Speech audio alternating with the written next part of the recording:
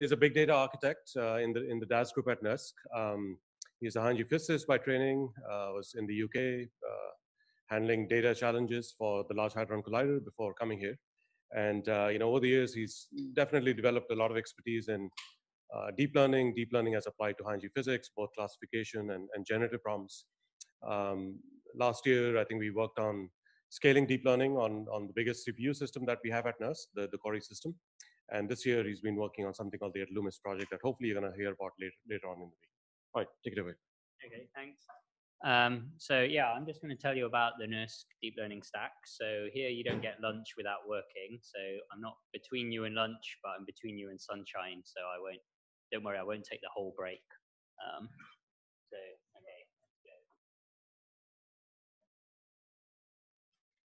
Okay.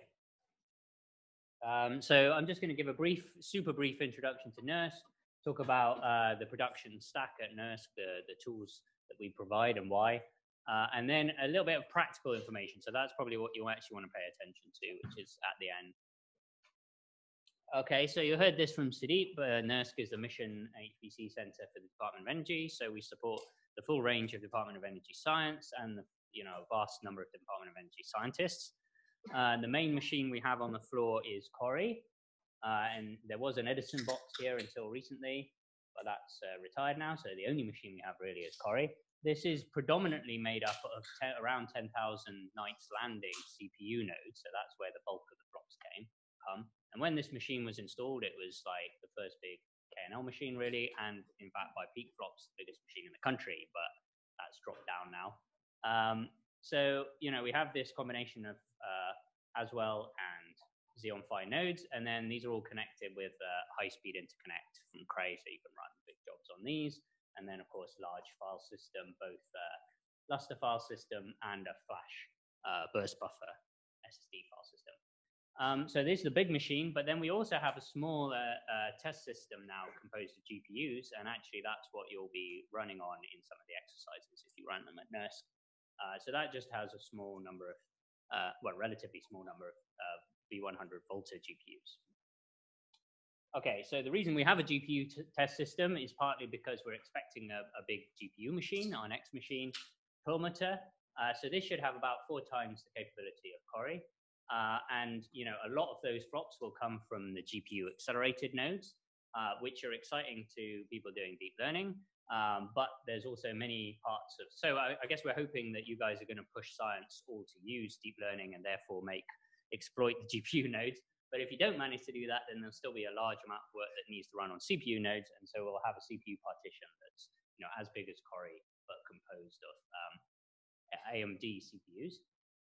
So this machine should fly for deep learning. So we'll have an optimized stack to provide that, and a lot of the preparation for that we're doing now. And then the GPU nodes will be comprised of 4 of these Volta Next GPUs. So current machine has these V100 GPUs. This will actually have the next generation of GPUs. And a lot of details about that are kind of secret, but it will at least have tensor cores, NVLink 3 for connecting the GPUs together so you can use them all, as well as a Milan CPU in there as well.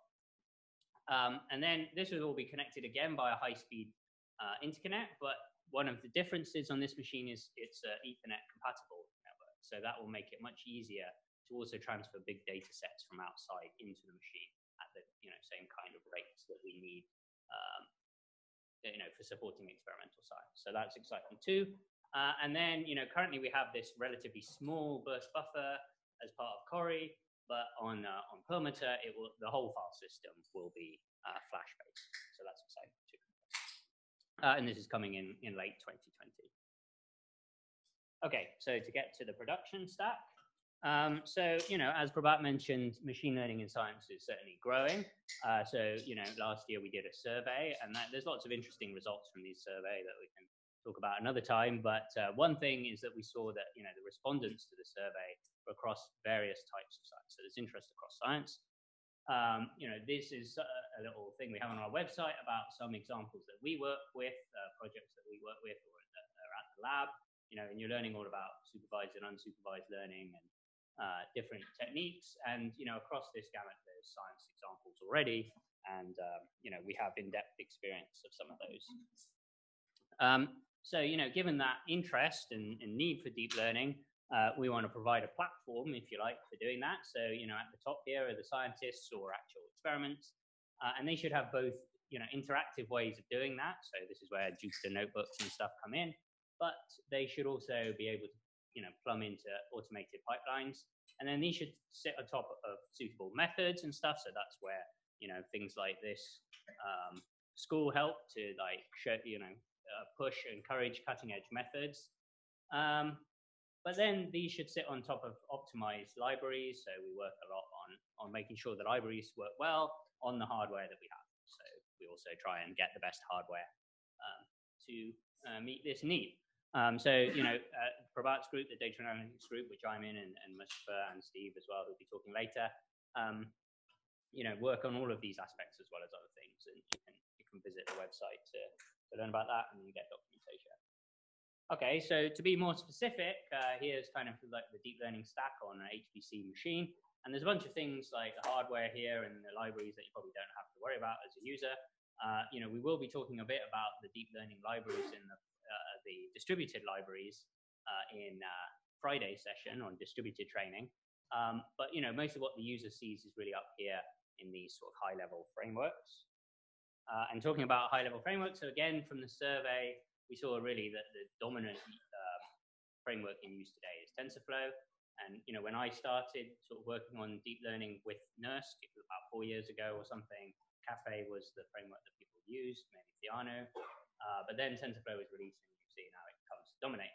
Now, PyTorch here is also a significant and growing framework of interest, and Steve and NERSC supports PyTorch on our machines, and we have a bunch of Facebook people talking this week, so I'm not going to criticize PyTorch very much, and I know there's many great things about it as well, but a lot of the exercises we'll be doing are in TensorFlow, which is the sort of most popular at the moment and perhaps easiest to work with, particularly with Keras. Okay, so now the practical part, so you can pay attention if you weren't before. Luckily, because you've got food in your hand, you have no choice but to pay attention. Okay, so today's hands-on session and the little one we have tomorrow and the Thursday lunch self-guided one will all be run in Jupyter on NERSC. So this, for people who have NERSC accounts, this is a different Jupyter site, Jupyter DL, and I'll show you this in a minute. Or you can, if you want, just run these exercises in Google's Colaboratory. So we have links for both. So if you want to just use Google's service, you could just run them there if you want. But if you want to use NERSC machine, you can. No, that's just their service on their cloud, actually. Yeah. So on their cloud, you don't often get a GPU, actually. You used to initially when they launched it, but now you don't. So, you may prefer to run on this because you do get a GPU. Okay, so another question. Yeah. On this one. Okay, yeah. Well, so ultimately, so at the moment it's 4 hours, so it'll time out. So if you wanted to do, this is something we've just set up for the school to do the hands-on exercises, and I will come to what hours it's available and things like that on it. And we have a reservation for a certain number of hours. In general, the service at NERSC, it depends how, but at the moment on the GPU, we don't let people run more than 4 hours anyway, so you have to checkpoint. But if the easiest way is just to submit to batch, and then you can submit many jobs and start from checkpoint. Okay, so the Friday session will run on Cori because it's distributed, so we want multiple CPU nodes for that. So that one you will have to use a NERSC account. So for running at NERSC, you should use these training accounts. So you should have been given a user agreement. If you take that after I finish talking and to the registration desk, then you can get a training account that has a username and password on it. Now, even if you have a NERSC account, if you want to use the reservation of GPU in this thing, you will need to use that training account and return the form to get the training account. But you can still run it on regular Jupyter if you want the notebooks, but you won't get a GPU, and so they will run slowly and shared. So, probably you want to do this. Just to comment, there is a little box for OTP. I'll show you the Jupyter login. There isn't an OTP for these training accounts, so you just leave that blank. Okay, then another practical thing for tomorrow's working lunch, we'll make you work again, but again, it's sort of lightweight working, lunch with an expert. So we have various rooms and various people, including the speakers from tomorrow. So we have Joel, the first speaker from tomorrow in here, and then we have Jessica, the second speaker down in building 59.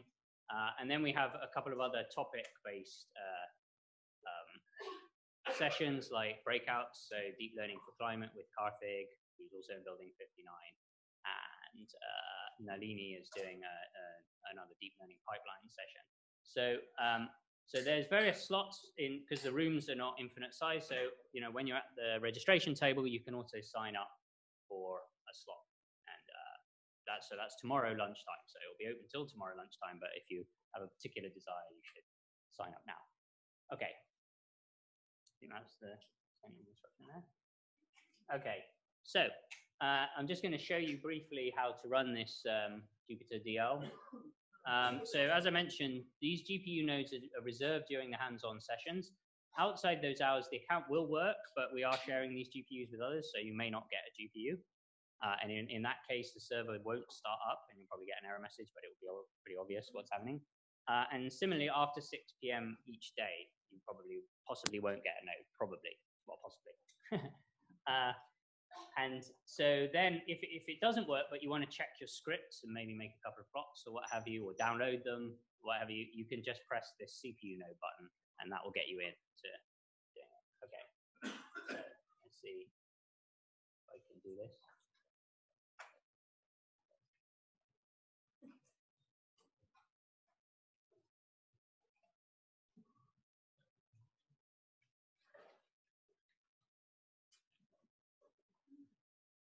So, what? Yeah, so there's an OTB box not filled in. Is that what you're saying? Okay, yeah. And so you'll just put your training account and password here, and then you just sign in. Obviously, this is just like using regular Jupyter. If you don't use Jupyter normally. So this is a bit small now, but basically this is the GPU node, so you just press start on that. And hopefully it starts. Can take a moment because it's actually starting a batch job and putting you into that. Didn't take that long. It might take longer when there's all of you doing it at the same time, but we have tested that, so it will work.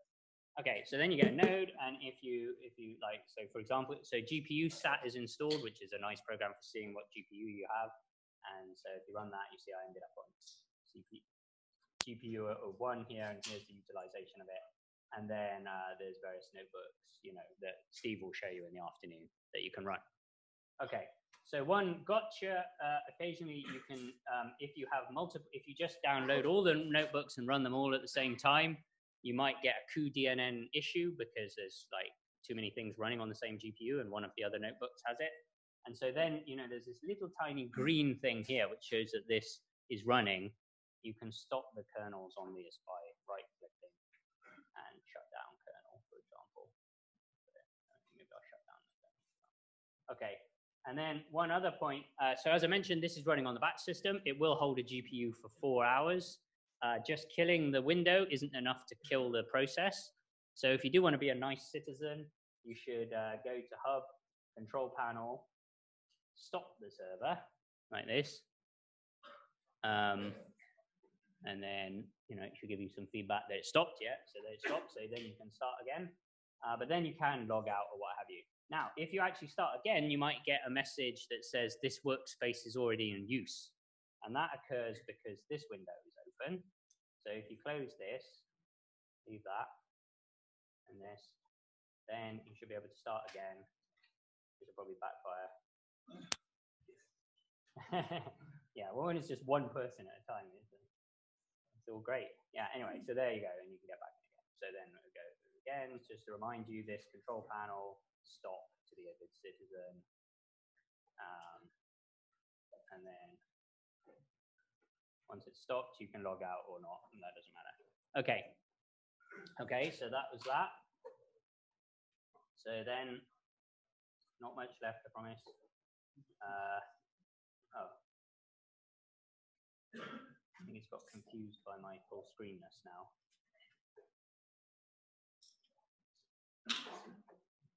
Okay.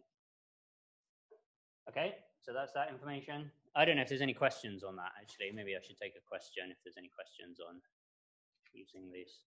So Steve will, okay, you have a question. Yeah. Don't do hardcore training on the CPU. I mean, it'll probably be, I mean, it should restrict you to one core and be bad enough anyway that you won't want to do it. Right?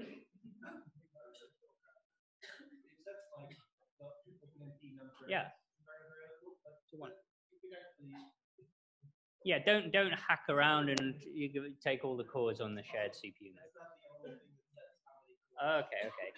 Okay. So just don't run CPU deep learning on the CPU shared nodes. Just use that to grab your scripts and run them on Colab or whatever. Okay. We're here to help. So there's a bunch of people at the top. We're kind of the organizers. Michaela isn't here. She's from FAIR, but she'll be here tomorrow. And you already met some of the others. And then we have a bunch of people who've kindly volunteered to help out as TAs. They have a range of skills. Some are more systems experts, some are more deep learning experts. So, you'll just have to ask, you can ask whoever and they'll find the right person to help you. So commit all these faces to memory and then you'll, but they are also on the website. So these are all TAs, and Torsten will be helping out with the scaling stuff. He's an expert in scaling on Friday. Okay, so conclusions. Deep learning is awesome for science. And at NERSC, we build on tools and hardware and algorithms and stuff to make sure people can run these on our machines at scale.